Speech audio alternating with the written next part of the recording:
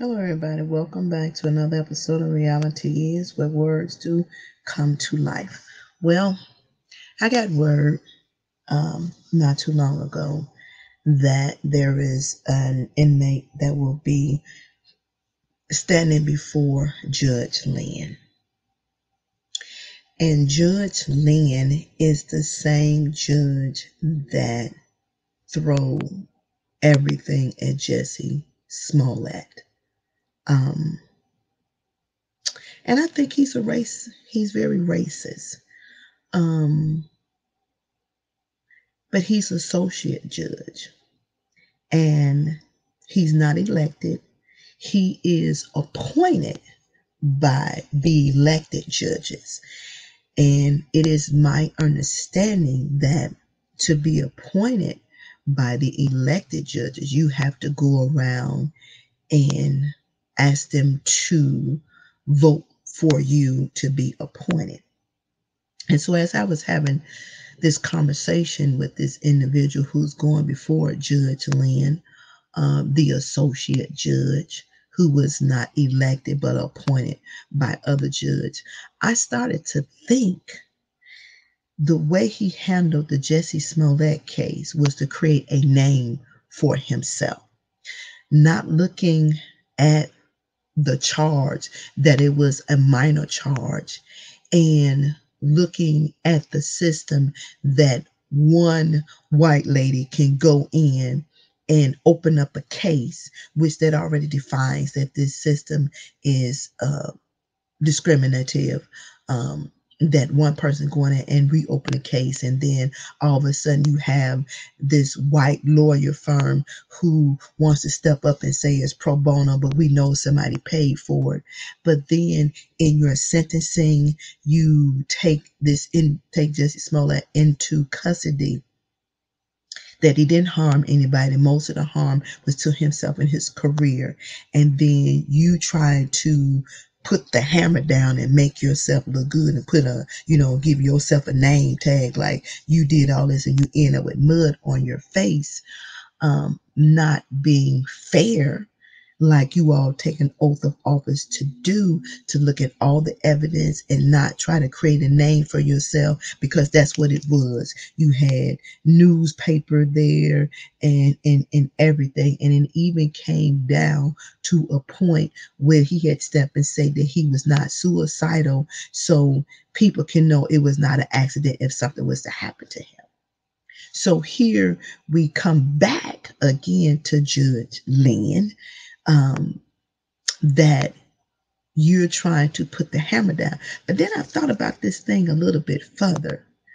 If associate judges have to go to the elected judges to be appointed, that means that they're appointing judges who have the same mindset as they do.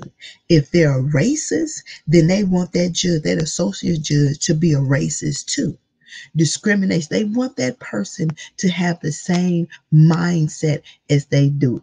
So that's why they appoint those judges like Judge Lynn. So whoever the judges were to appoint Judge Lynn, and you need to go get your hair washed and get it cut, because you look like a slob. Whoever appointed Judge Lynn has the same mentality. It's not about right and wrong.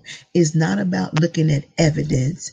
It's not about being fair. It's not about reforming.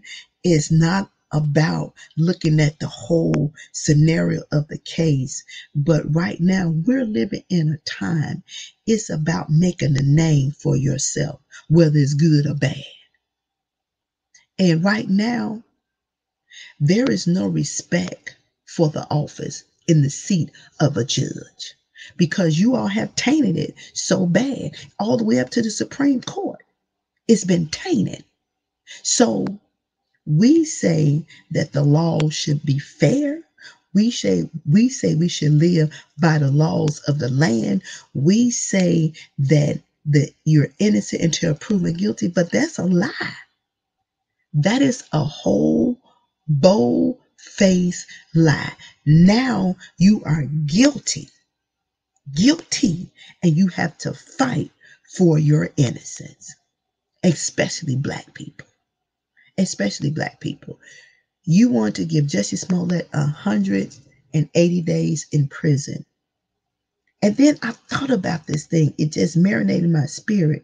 We can find witnesses that live in other states and bring them back to clear up a case, to make the white people look good, that we then caught up another black person and we then took them off solid foundation and throw them in the bottom of the boat, chained up. That's what we done done. Now, if a white person had did that, it wouldn't have been no news media. It wouldn't have been none of that. They'd have went home. So it makes me question, and it lets me know for a fact that our judges are corrupt. It lets me know for a fact that our judges are not fair. It lets me know for a fact that our judges are not transparent and they are not following oath of office, and they're sitting in the seat to make a name for themselves, irregardless how they do it. They don't care about what's right or wrong, but they do care about the color of the skin. Now, is it all judges? No, it's not all judges, but it's more percentage of judges that don't care and just sentence individuals without getting all the evidence or looking at the case totally. And they stall right along with the state's attorney office. So it lets me know that the judges and the state's attorney's office works together in cahoots to trap, to set up these individuals who's going before these judges and these individuals who's sitting in these prisons who have not been to trial. And they're just sitting there. It also lets me know that you misuse and you abuse your power and your authority to make yourselves look good.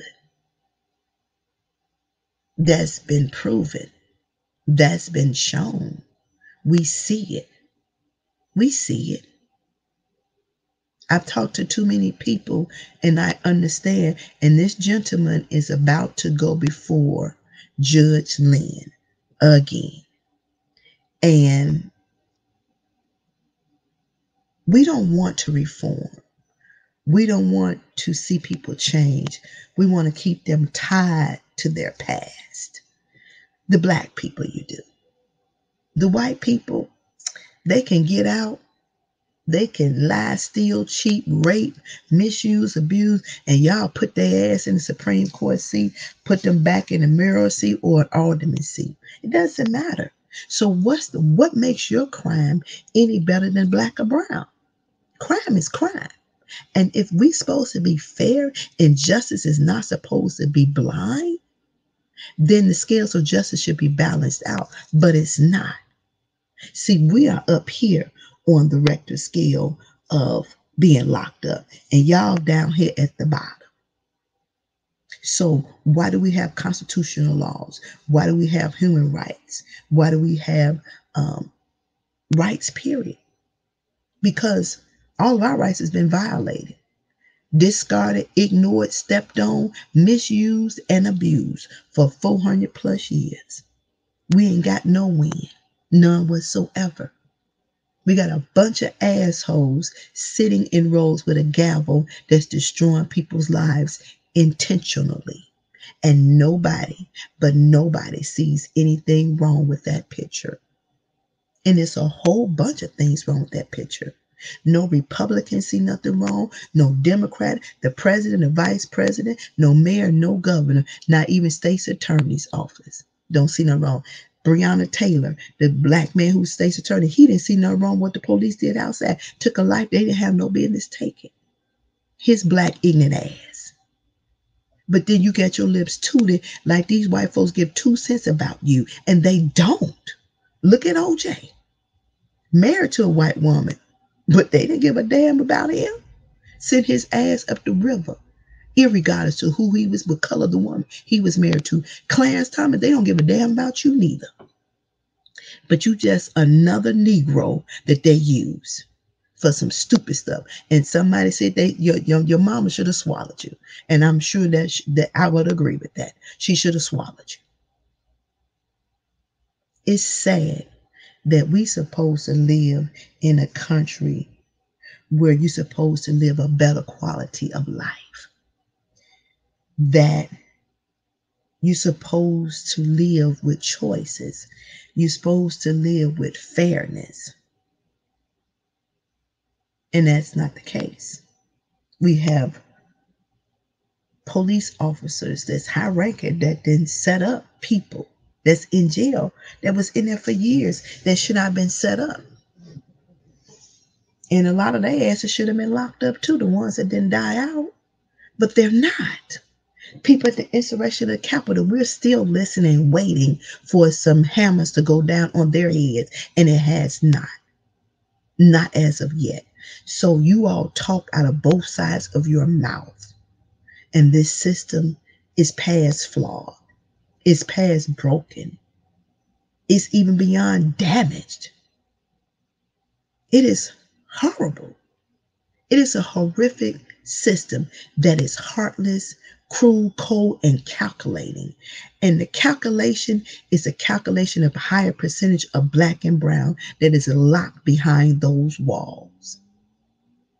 Now, you want to talk about injustices, wrongful convictions, excessive sentencing, and no accountability? Talk about that.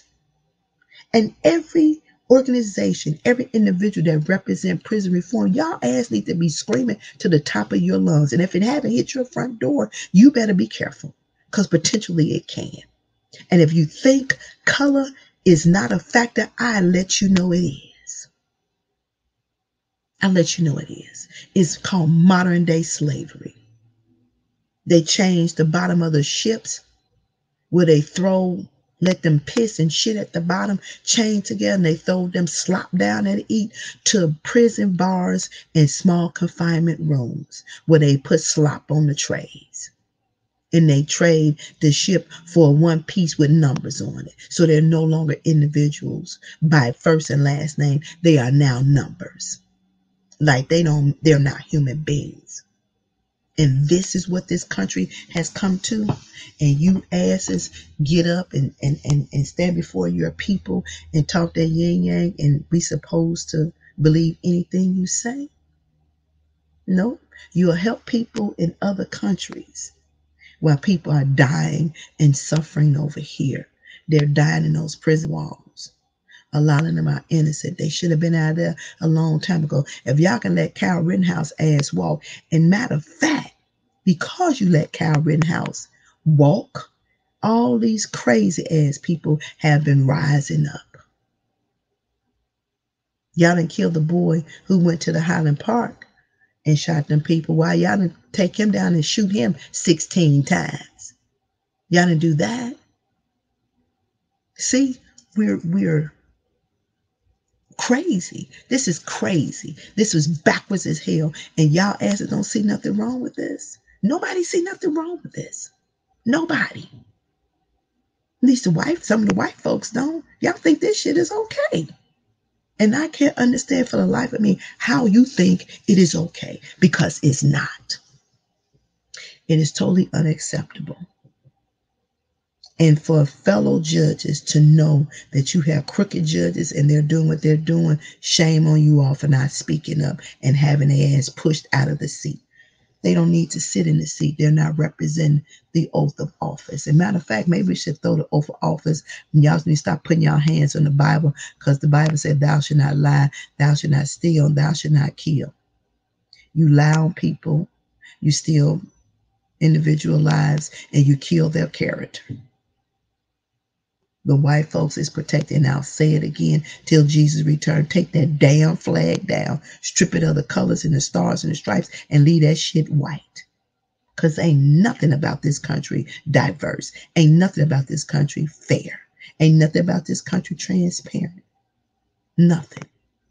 From 50 states, from state to state, in every state, we've gotten phone calls from individuals inside the walls talking about the inhumane treatment that they're receiving.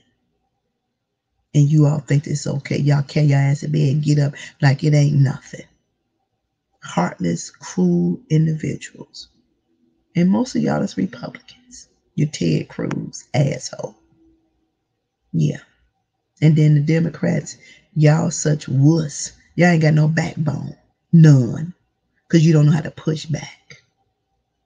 So a lot of the situation that we're dealing with, people are at their mercy because they're tired of fighting.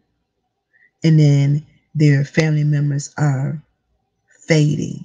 They're dwindling away behind those walls. And y'all don't see nothing wrong with it. Y'all can protect the LGBTQ plus. You can protect Asian. You can send money to Ukraine. But we got a war going on here inside these prisons. Homeless people on the street, unemployed, and y'all got money to send to other countries.